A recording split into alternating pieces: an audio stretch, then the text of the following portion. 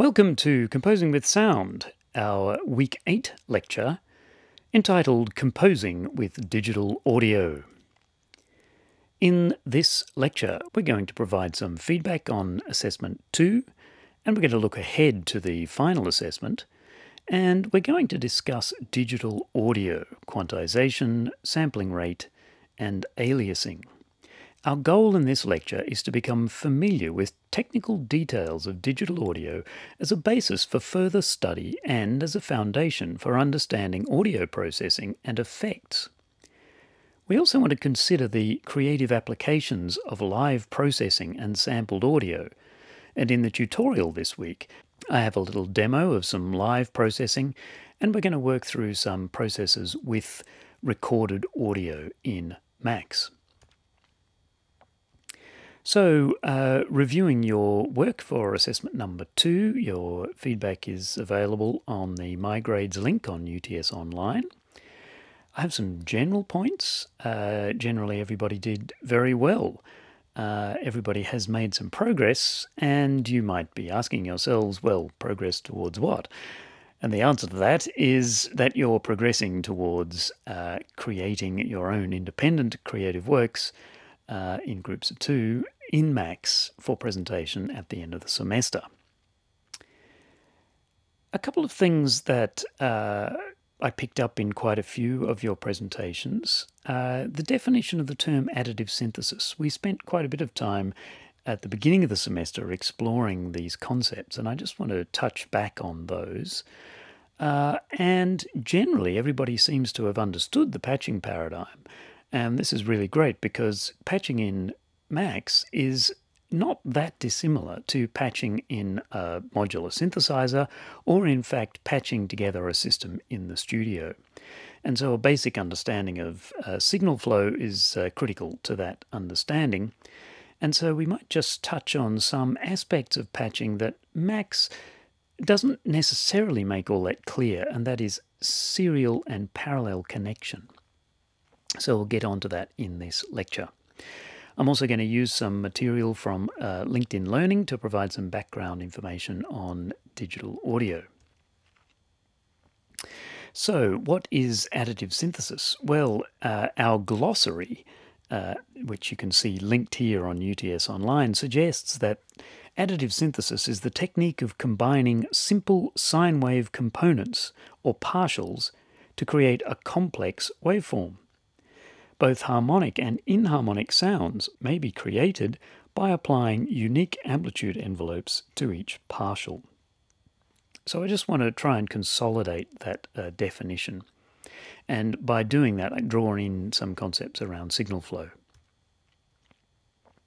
So you will remember this slide from an earlier lecture. The slide details work that was done in the late 70s, the first work on digital synthesis, in which Mora and Gray analysed the sounds of acoustic instruments and broke them down into individual partials or harmonic components and mapped or graphed the amplitudes of each of those harmonic components over time.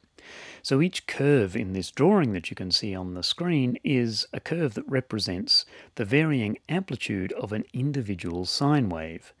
Now, for a harmonic sound, those sine waves, the frequency of those sine waves, will be related, and each one is related as an integer multiple of the fundamental or lowest sine wave component in the tone. So we can diagram that system. We can diagram a system for producing additive synthesis in a simplified schematic diagram. Now, schematic diagrams are really useful to help clarify our ideas about developing patches. So you can see this schematic diagram is made up of some symbols which represent different components in an additive synthesis patch. You can see we have an oscillator, shown here as VCO or voltage controlled oscillator. In Max, that's the cycle object. We have an amplifier, which in Max is really a multiply object. We have an envelope generator, and you've seen in Max that we can use the function object or the ADSR object to fulfill that function. And we have a mixer. Now in Max we don't explicitly need to create a mixer, because whenever we connect two audio patch cords to one input, we are in effect mixing or adding those signals together. Now that's not explicitly clear in Max, but that's what's going on. So we can use this diagram to explore some concepts around signal flow, around troubleshooting or tracing signals in a signal path. So let's just break this diagram down. You can see here that I've added a multiply object for a control signal, which is used to specify the frequency of each oscillator in this patch. Audio and control signals always flow through connections, which in Max are represented as patch cables. In the studio, they're actual physical cables. And the signal flows from a source to a destination. And you can see the arrowheads on the lines in this diagram representing the direction of flow from one object to another object. And in Max, the paradigm is that outputs are at the bottom of the objects and inputs are at the top of the objects. So the connections from one object to another are what we might call serial connections. Parallel connections allow two signal paths to be added together. And so here the blue box isolates one serial connection from a multiply object to a sine wave oscillator to an amplifier and off to a mixer. This red line shows the signal path. Now this blue box shows how two of these identical signal paths sit side by side or in parallel, and they're both passed off to the same destination. There's two parallel signal paths here, and you'll see this kind of parallel connection in typical synthesizer patches, but it can also be used in, for example, in Pro Tools, where you might set up two buses with two different sets of processing on them. So I want you to stop and think about these signal flow concepts, and to think about aspects of signal flow that you might be feeling a little bit vague about, have some questions about. I want you to stop the video now and just think about what you do and don't understand about signal flow in Max. Make a note and bring it in the tutorial and ask a question.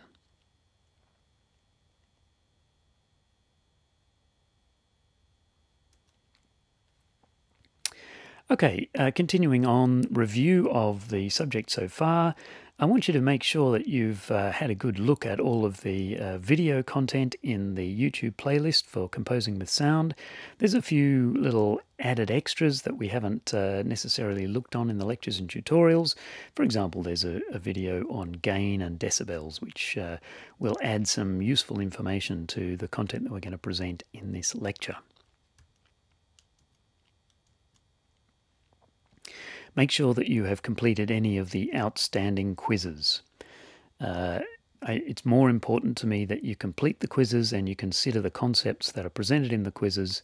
We've had our last quiz now, so make sure you've completed them all.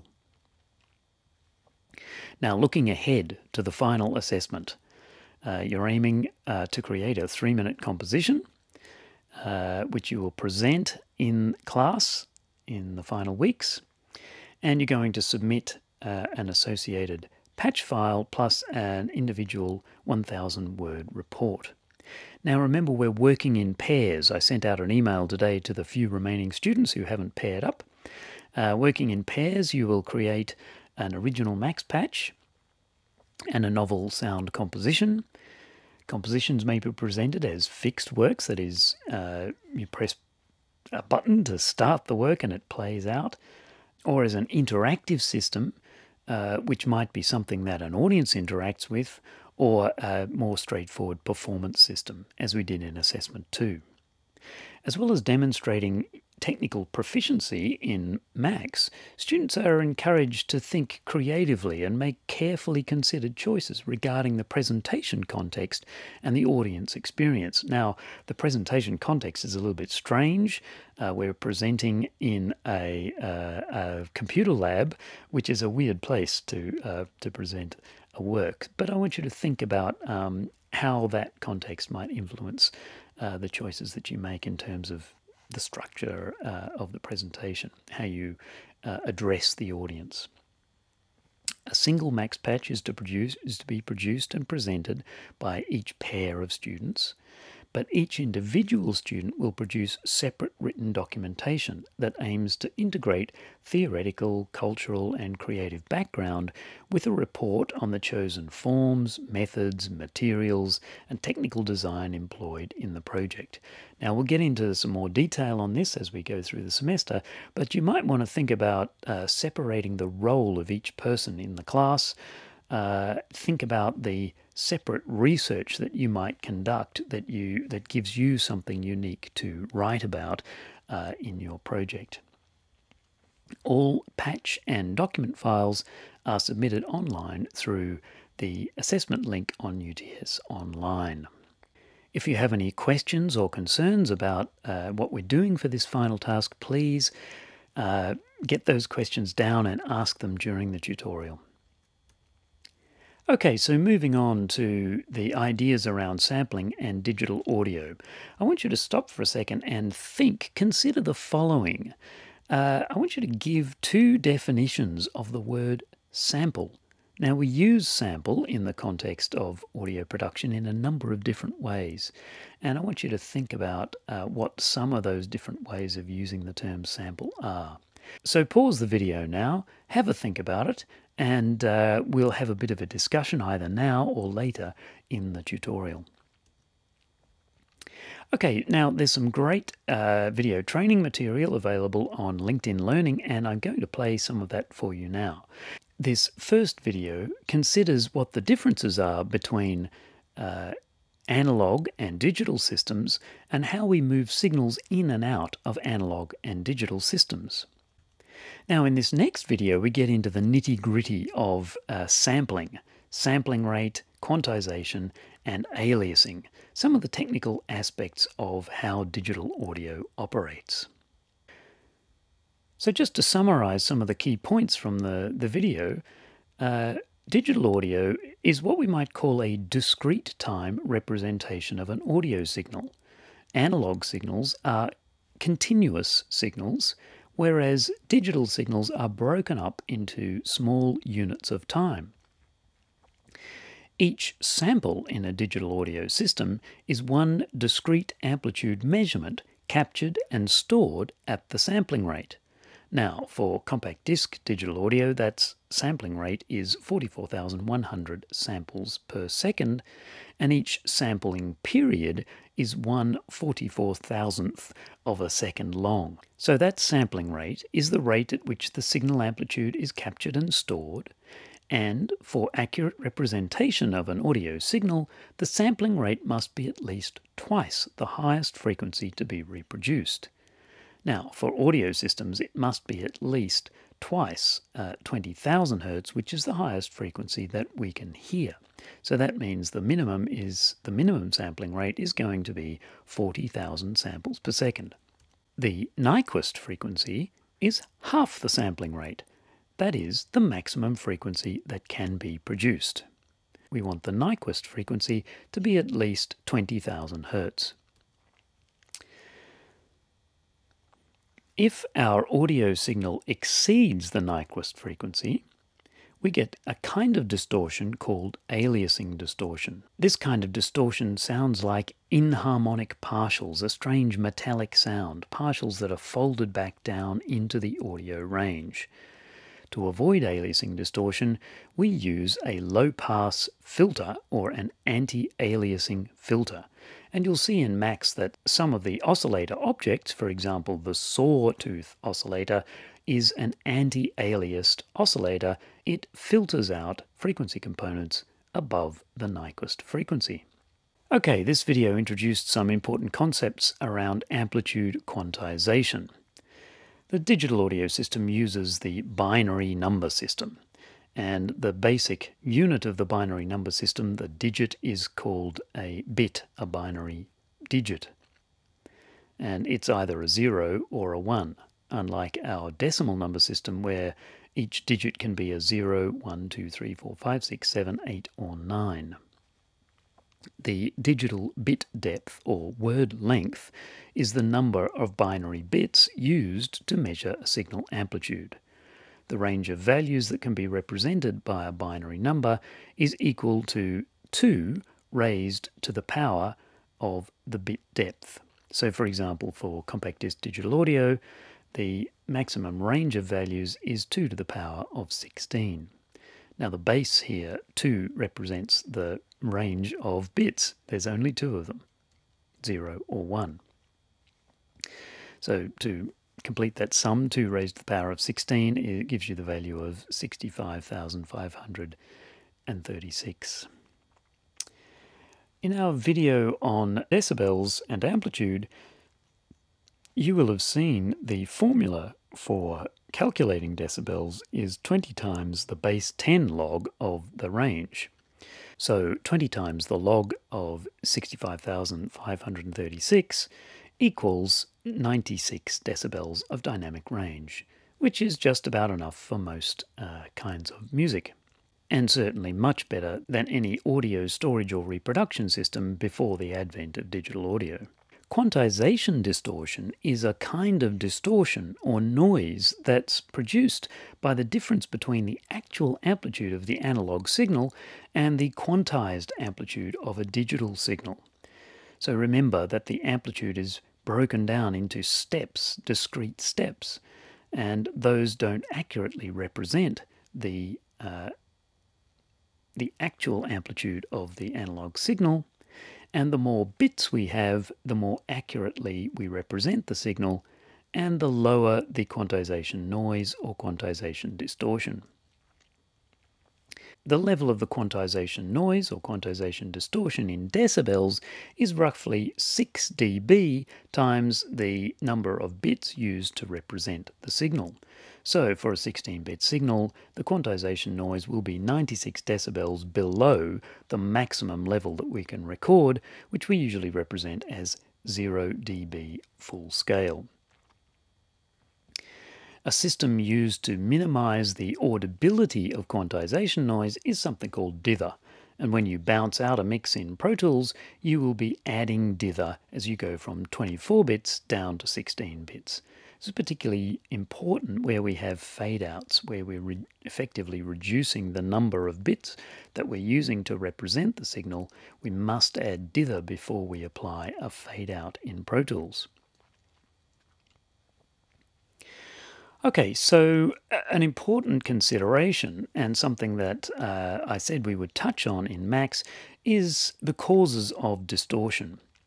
So once we've captured and stored our digital audio, we can manipulate it in lots of interesting ways, and it's very easy to produce signal levels that exceed the maximum level that can be reproduced by our digital to analog converter.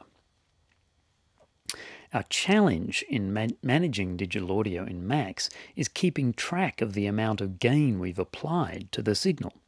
Now this is the same for working in Pro Tools or any other digital audio workstation.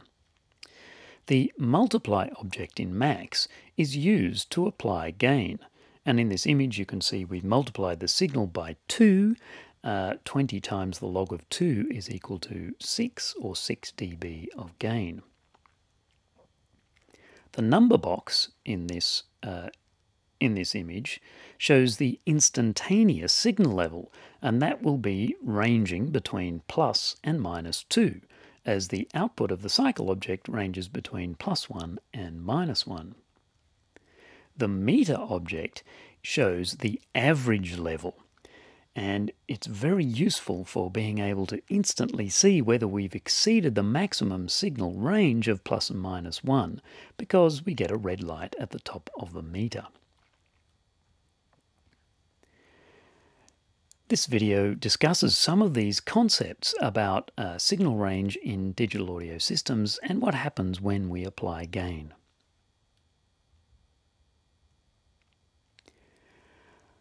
Okay, we've covered a lot of new and interesting material here. I hope this has been helpful. We've reviewed some of the concepts to do with signal flow, and we've related those concepts of signal flow to issues around additive synthesis, which is one of the points that many of you stumbled on in your presentation of your work for assessment 2. And we've tried to get into the nitty-gritty of digital audio. So in the tutorial, we're going to be handling digital audio in Max. And I'm going to present a little demo in the tutorial, so I hope you're all looking forward to that. There's some references for the concepts that we've applied here, and I definitely recommend you check out that Digital Audio Foundations learning content on LinkedIn Learning. I hope you have enjoyed the lecture. Please store up your questions and ask them either now at the end of the lecture or in the tutorial. Okay, thanks for listening.